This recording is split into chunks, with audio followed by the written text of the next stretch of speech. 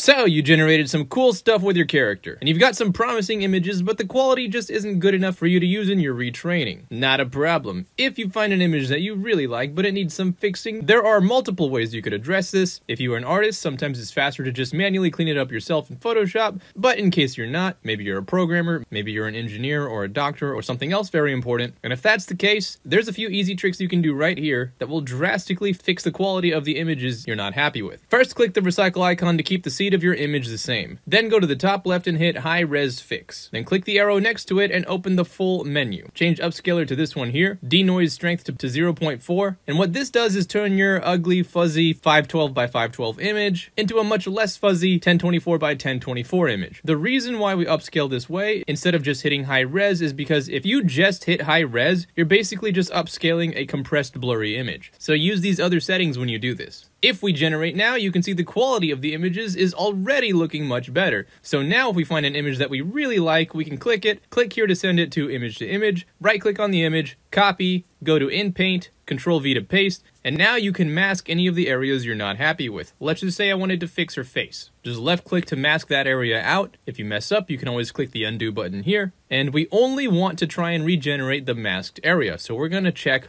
only mask, and padding controls how much the mask will blend with the areas bordering your mask. The higher this number, the bigger the area of blend between the masked area and the unmasked areas. Now, it defaulted to 1024 because we did some high-res stuff, but Stable-Diffusion 1.5 generally works with 512, so we'll just use that instead. Okay, now we're ready to generate the selected areas again, but we should change the prompt a bit before we do this, because we are just fixing the face. We don't want to describe the entire body. So other things like the hair, ponytail, and shorts, we can remove those. We just want to generate the face. And look at that. Her face has basically been fixed. And check this out. Let's say you're working on a manga or a webtoon or an anime and you just need to change the facial expression of your character. Well, with your trained Laura, all you gotta do is literally type the emotion or the expression you want. Let's just say I wanted Blenda to cry, type it in here, and now we have her face crying. And last, if you get some crazy looking stuff, that usually means that your denoising strength is a little too high or the padding pixels are too low. So you might want to try reducing the denoise strength to something like 0.65. So mess with those if you're getting some cursed looking results. Anyways, hope that helps, and as always, hope you have a fantastic day, and I'll see you around.